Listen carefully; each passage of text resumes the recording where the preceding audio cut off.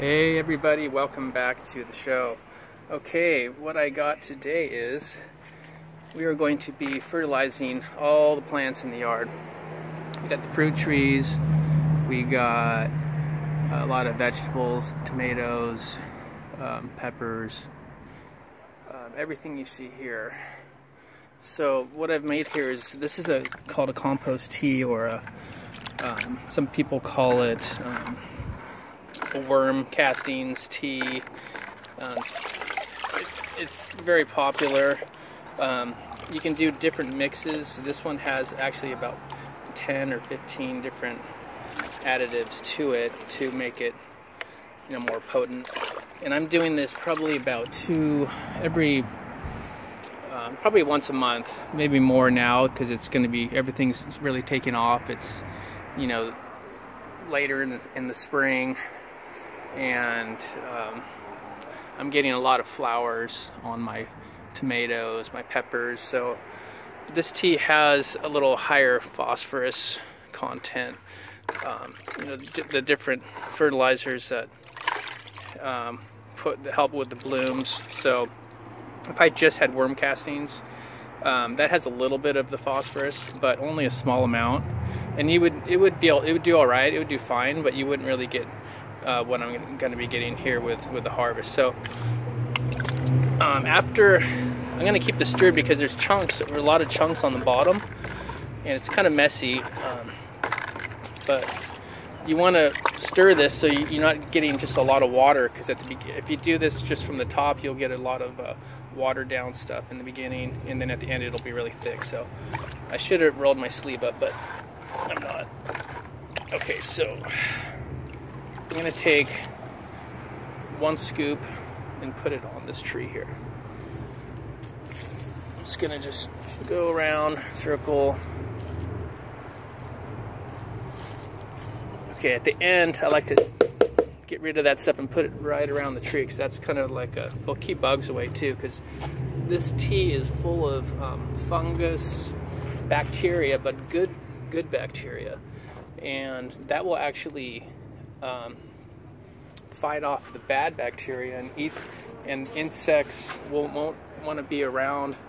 The bad insects and the bad bacteria will be outnumbered, because this tea is full of all types of bacteria and fungus that the soil loves, and it creates a symbiotic relationship with your plants.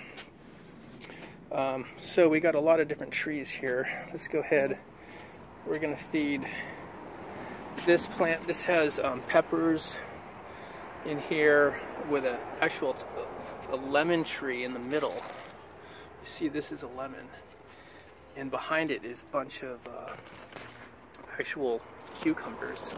You see them right up here. So this is a big plant. I'm going to give them a good amount. I'm going to dump that. As I dump about half of it, I'm going to swirl it. That keeps it so I can dump it out easier. Watch.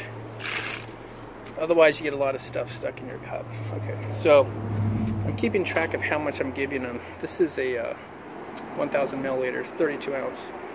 So far I'll just fill up a cup, and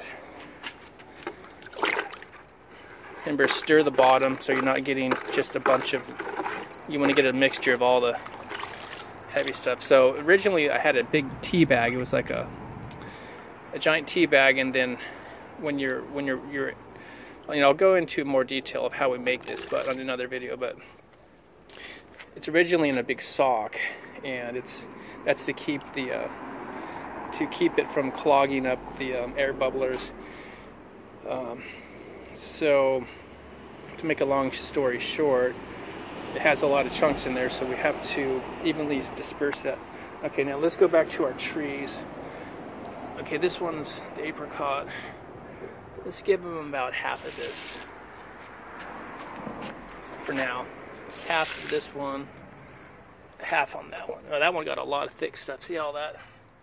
So I want to go back and give that one a little more kind of a watery stuff that's on top. Because now this one got more kind of a watered down mix.